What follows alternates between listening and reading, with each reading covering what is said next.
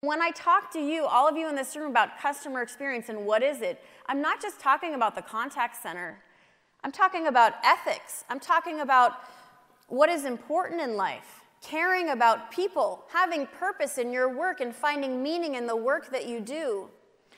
And it's a great time to be talking about customer experience because there's so much research that you can take back to your colleagues to show the ROI, that if we invest in our contact center, the one place where we have the privilege to talk to a customer, the contact center is the most important corner of our business, but a lot of us never step into it.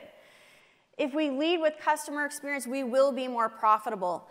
The research shows that almost 90% of companies that are customer-centric perform financially better than their competitors.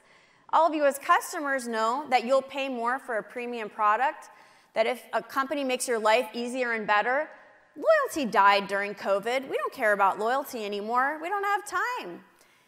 All of us have kids, busy lives. We're going to go with the company that reduces stress for us. And it's no different for all of you in this room as you curate experiences for other people. Because I'm here to tell you that you are not in the healthcare industry or the CPG industry or the financial services industry. You're in the feelings business. You're in the business of making people feel something. And do you know what that is?